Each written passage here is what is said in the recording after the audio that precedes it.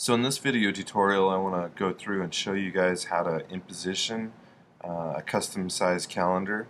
I also want to go through and show you how to make it 2-up to use all the space on your page. So we'll start out. I've got a PDF already pre-created here, an old calendar from 2008. I've already got it open, so we'll go ahead and take a look at it. What we want to do is you want to first take a look at your document that you're trying to imposition. If you remember when we talk about it, imposition is the process of arranging the pages so that when they fold down and are collated and stapled, that they'll actually come out in order.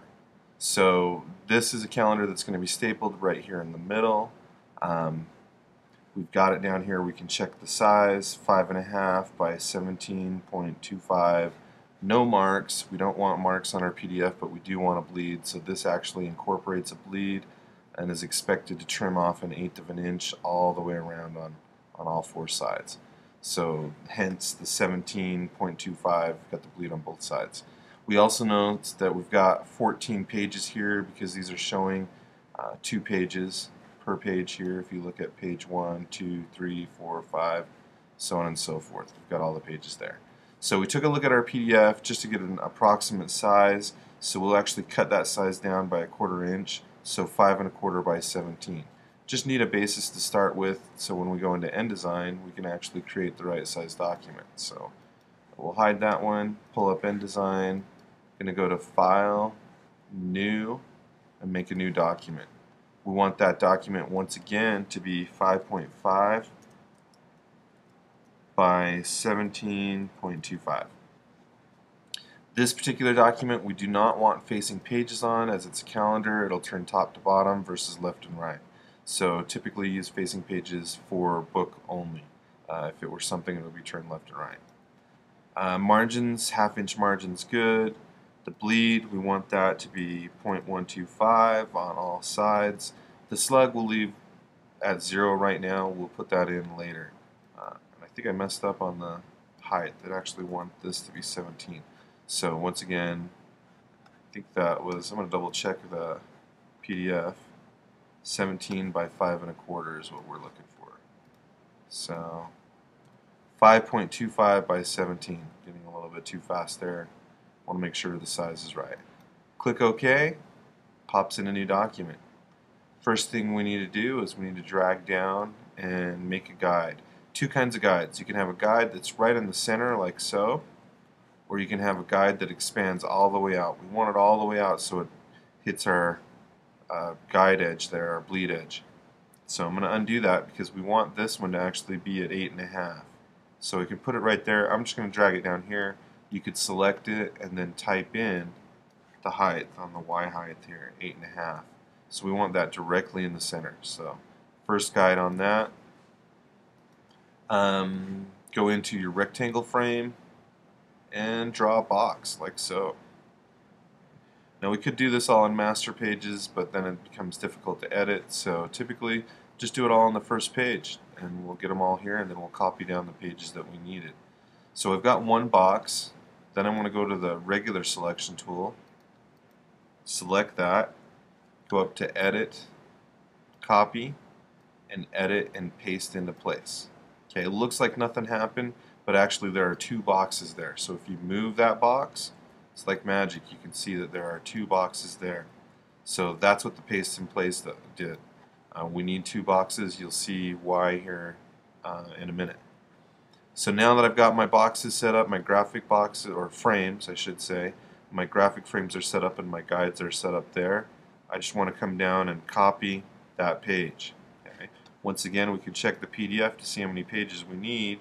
You can see that there's 14 pages there. You also see that it's up there. So 14 pages is what we need. I can shift click on page 2 and now I can make a copy of all 2 pages. Shift click on page 4, that'll give me 8. And then if I add shift click on 6, 8 and 6 should make 14. And now I've got 14 pages. Okay. Now just an indicator that you're on page 1, that will be highlighted black because I can click on page 2 but not actually be on page 2. So you actually want to double click on the page that you want to go to work on. In this case, we want to make sure we're on page 1. Or you could just scroll all the way up to the top. Another way that you can get to that page and select that page is by clicking on the box or an element on that page, and that will automatically select that page. Okay. So with the black arrow selected, once again, we're on page 1. We're going to select our picture frame. Now I happen to have this PDF on my desktop. You'll need your graphics that you import. They need to stay with your InDesign document. If you do not keep them with it when you link them, you'll have problems when you go to output it. Won't put out a high quality image. We're going to do it all at once, so it'll make it easy and you can see it. So I'm going to select that box, go to File and Place. The shortcut is Command D, and I'm going to locate on the desktop that calendar file. Now when I select that one, I want to make sure anytime I import a PDF, I want to double check and make sure I check this Show Import Options here.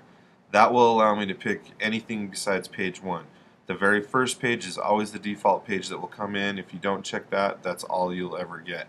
So we'll select Show Import Options, select the PDF we want, click Open.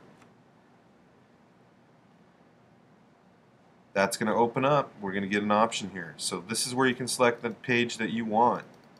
In a previous area I showed you how to make a dummy, so we'll have to refer to that dummy to figure out what pages go where. As we import this in, that's what we're going to need to be able to import our images in. So we're going to do this crop to crop just to make sure that we've got the right area here. Okay, that's an important part right there, and select the correct page. In this case, we click OK. Now, had we not done that right, now if you get this, I just hit Command Z and it gives you this. That means you either didn't select the box or you hit Command Z after importing an image. If you get that option, that can get in the way. If I click here or click in the box, it'll just place it. We do not want to do that. If you get this, you want to hit Escape to cancel that out, get rid of that picture. Otherwise, you could place that picture in the wrong position. It's not going to place in correctly or place in the right position. So be careful of that one. Before I do this, on page 1, I only need one box the way I've designed it because there is no back cover. So we'll just go ahead and delete that one. And that's just specific to this calendar. Once again, that's just on page 1. Go back through, import this, and we're going to start on this one again.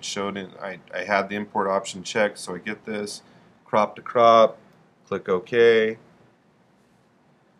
and it should import it in exactly where you need it to be.